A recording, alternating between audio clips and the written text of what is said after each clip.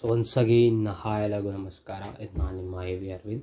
So today's video is about Kcet rank. So ನಿಮಗೆ PCM ಅಲ್ಲಿ ಯಾವ ರೇಂಜಲ್ಲಿ ನಿಮಗೆ ಮಾರ್ಕ್ಸ್ ಸಿಕ್ಕಿರುತ್ತೆ ಪ್ಲಸ್ ನಿಮ್ಮ Kcet ಅಲ್ಲಿ ನಿಮಗೆ ಇಷ್ಟೊಂದು ಮಾರ್ಕ್ಸ್ ಬಂದಿದ್ರೆ ನಿಮ್ಮ ರ್ಯಾಂಕ್ ಯಾವ ರೇಂಜಲ್ಲಿ ವೇರಿ ಆಗುತ್ತೆ ಅಂತ ಈ ವಿಡಿಯೋದಲ್ಲಿ ನೋಡ್ತೀವಿ. ಸೊ ಆಲ್ರೆಡಿ ಹ್ಯಾವ್ ಸೆಡ್ ನಿಮಗೆ ಒಳ್ಳೆ ರ್ಯಾಂಕ್ ಬರಬೇಕಂದ್ರೆ ನೀವು P U marks of physics chemistry and ಮ್ಯಾಥ್ಸಲ್ಲಿ you should have taken above 80 ಎತ್ತಿದ್ರೆ you are in safe side. Like ಒಳ್ಳೆ ಮಾರ್ಕ್ ಬರೋ ಥರ ಇರುತ್ತೆ. That is for PCM above 80 you must have taken. Apart from that ನಿಮಗೆ Kcet ಅಲ್ಲಿ physics chemistry maths ಬರೀತಿರಲ್ವ, if at all biology is there for them is also applicable. ಅವ್ರಿಗೇನಂತ ಕೇಳಿದ್ರೆ like ನಿಮ್ಮ PCM marks of Kcet plus your what is that PCM ಇದೆರಡು ಸೇರಿಸಿ average ತೊಗೊಂಡು ಅವ್ರು ನಿಮಗೆ ರ್ಯಾಂಕ್ನ provide ಮಾಡ್ತಾರೆ. So 50% of PU marks of PCM and Kcet. So 50-50ನ 100% ಆಗಿ ನಿಮಗೆ ಒಂದು ರ್ಯಾಂಕ್ ಒಂದು ಪ್ರೊವೈಡ್ ಮಾಡ್ತಾರೆ ಆಯಿತಾ. ಸೊ ಆ ರ್ಯಾಂಕ್ನ ಹೆಂಗೆ ಲೈಕ್ ಪ್ರೇಟ್ ಮಾಡೋದು ಯಾವ ರೇಂಜಲ್ಲಿ ಇರುತ್ತೆ ಅಂತ ನಾನು ನಿಮಗೆ ಅದು ನೀವು ಹೆಂಗೆ ಗೆಸ್ ಮಾಡ್ಬೋದು, ಲೈಕ್ ನೀವೇ ಹೆಂಗೆ ಕರೆಕ್ಟಾಗಿ ರ್ಯಾಂಕ್ ಬರುತ್ತೆ ಅಂತ ನೀವೇ ನಿಮ್ಗೆ ಹೆಂಗೆ ಪ್ರೇಟ್ ಮಾಡೋದಂತ ಈ ವಿಡಿಯೋದಲ್ಲಿ ಹೇಳ್ತೀನಿ. ಏನೋ ಒಂದು ಲೈಕ್ ನಿಮಗೆ ಪ್ರೊಡಕ್ಷನಲ್ಲಿ 55K ಅಂತ ಬಂದಿದ್ರೆ ನಿಮ್ಗೊಂದು 56 ಆರ್ 59 ತನಕ ಆ ರೇಂಜಲ್ಲಿ ನಿಮಗೆ ವೇರಿ ಆಗ್ಬೋದು, ಬಟ್ ಆಲ್ಮೋಸ್ಟ್ ಸಿಮಿಲರ್ ಆಗಿರುತ್ತೆ. ಸೊ ಅದರಿಂದ ನೀವು ಓದ್ಕೋಬೇಕಾಗಿರೋದು ತುಂಬ ಇಂಪಾರ್ಟೆಂಟ್. ಅವಶ್ಯಕತೆ ಆಗಿರೋ ಫಾರ್ಮುಲಾಸ್ನ ಮರಿಬೇಡ, ಅದು ನೀವು ಡೆಫಿನೆಟಾಗಿ ಓದಲೇಬೇಕು. ಟ್ರಿಕ್ಸ್ ಇಸ್ ಸೆಕೆಂಡ್ರಿ, ಓಕೆನಾ. Tricks is second, trick is part B. Part A plan A ಅಂತ ಕೇಳಿದ್ರೆ plan A is always studying formulas, plan B is applying tricks.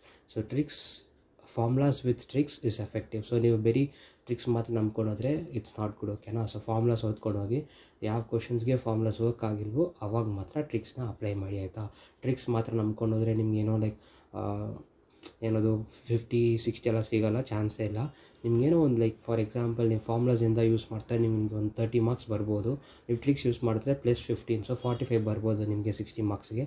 So formulas plus tricks ಎರಡೂ ಸೇರಿಸ್ಕೊಂಡು ನಿಮಗೆ ಆ ರೇಂಜಲ್ಲಿ ನಾನು ನಿಮಗೆ ಹೇಳ್ತಾ ಇದ್ದೀನಿ ಮಾರ್ಕ್ಸ್ ಹೆಂಗೆ ಬರುತ್ತೆ ಅಂತ. ನೀವೆರಡು ಓದ್ಕೊಂಡು ಹೋಗಬೇಕು ಆಯಿತಾ. ಹಂಗೆ ಓದ್ಕೊಂಡು ಹೋದರೆ ನಿಮಗೆ mark will be more, automatically rank also will be more. So without any delay let's move into video.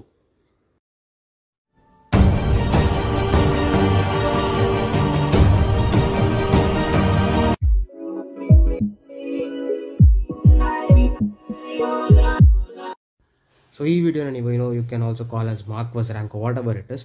So ಇವತ್ತು ಈ ವಿಡಿಯೋದಲ್ಲಿ ನಾವು ನಿಮ್ಮ Kcet ರ್ಯಾಂಕ್ ಯಾವ ರೇಂಜಲ್ಲಿದ್ದರೆ ಅದಕ್ಕೆ ರ್ಯಾಂಕ್ ಯಾವ ರೇಂಜಲ್ಲಿ ಬರುತ್ತೆ Kcet ಅಂತ ನೋಡ್ತೀವಿ.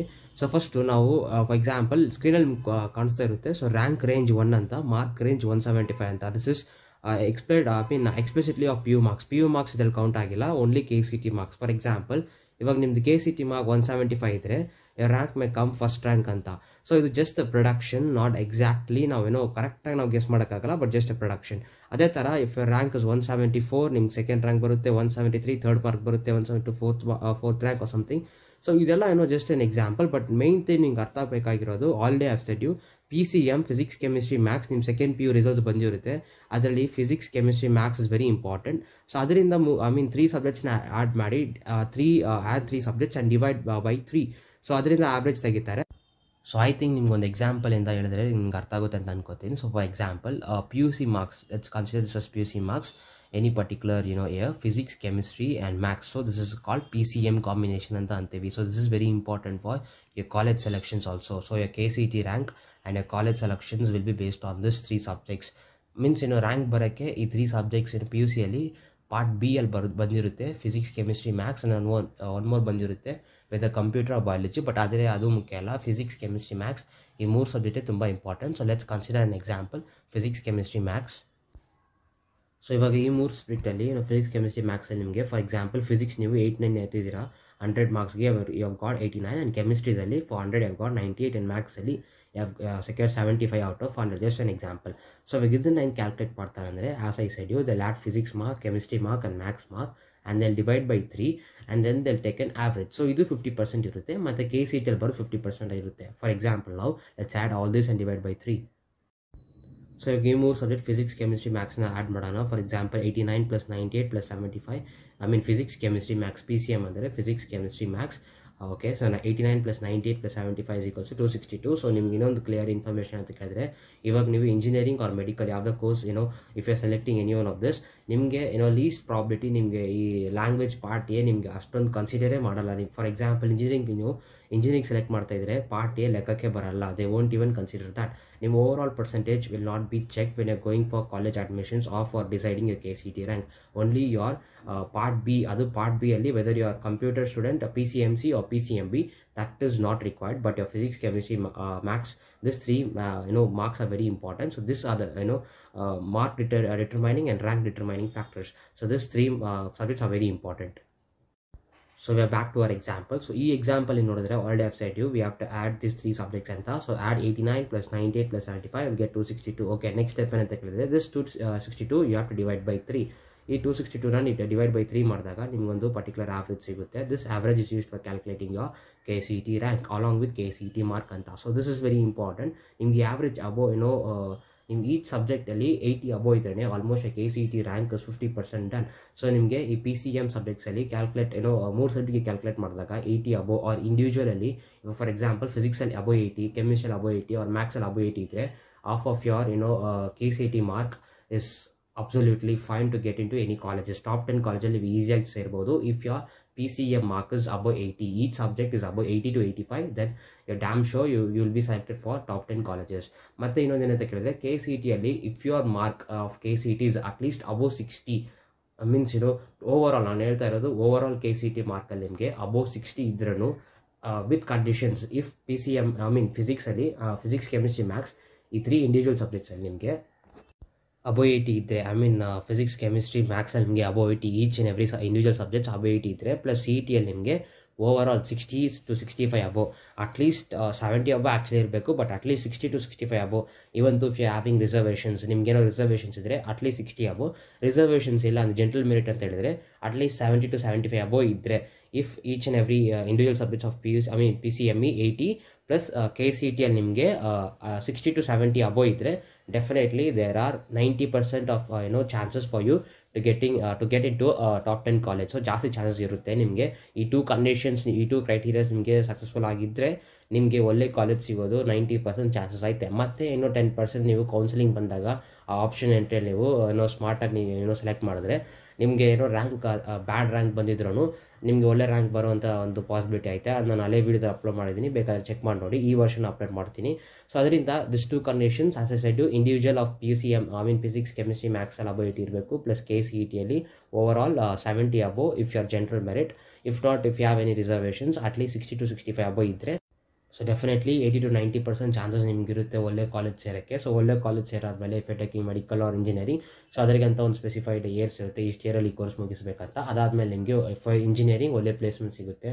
ಸೊ ಆ ಥರ ಇರುತ್ತೆ. So getting to top 10 college is very important. ಅದರಿಗೆ as A shed ಇಂಡಿವಿಜುವಲಲ್ಲಿ physics, chemistry, ಮ್ಯಾಥ್ಸಲ್ಲಿ above 80, if you are general merit in KCET above 70 marks, and if you have reservation 60 to 65 marks ಇರಬೇಕು. ಮತ್ತು ಕೌನ್ಸಿಲಿಂಗಲ್ಲಿ ಸ್ಮಾರ್ಟಾಗಿ ಕಾಲೇಜಸ್ನ ಆಗಬೇಕು option ಎಂಟ್ರಿಯಲ್ಲಿ.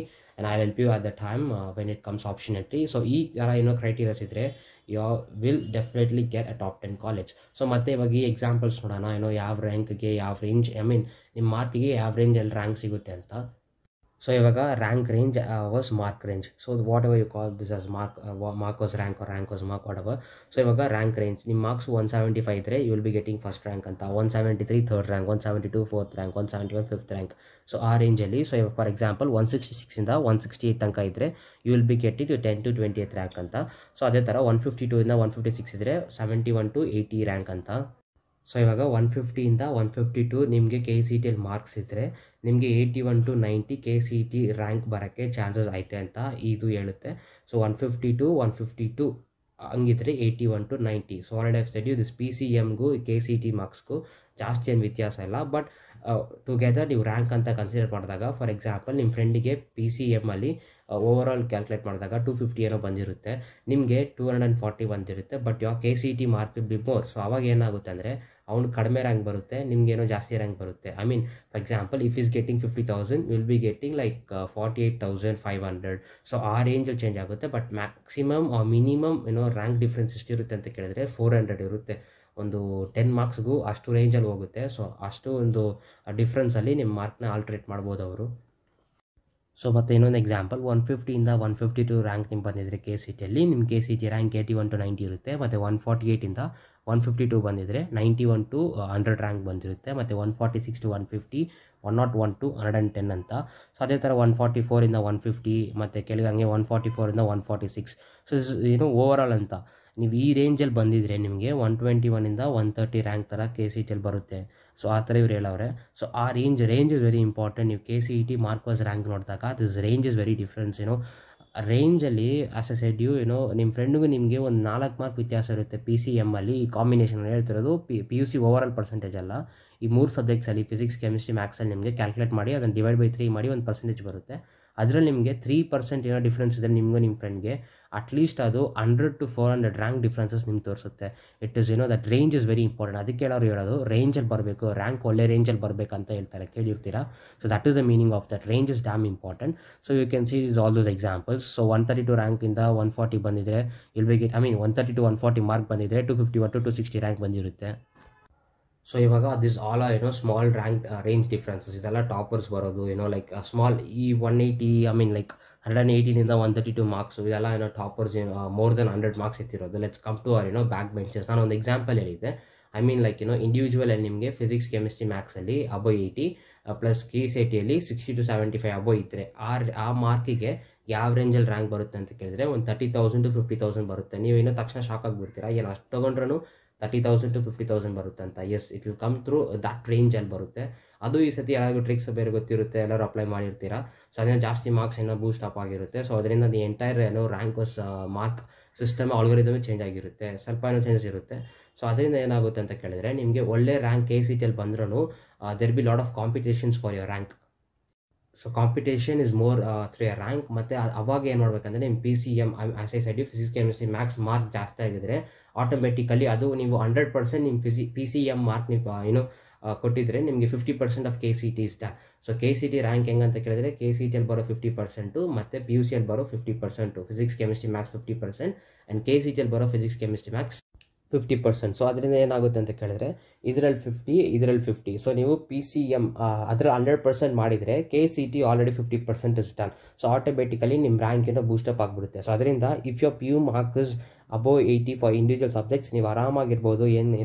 ಏನೇನೋ ನೀವು ತಲೆ ಕೆಡಿಸ್ಕೋ ಅವಶ್ಯಕತೆ ಏನಿಲ್ಲ. If it is above 80 then you can peacefully sit. If your KCET mark as A said it is 60 to 75 above ಅಂದರೆ definitely you will get in to any top 10 colleges.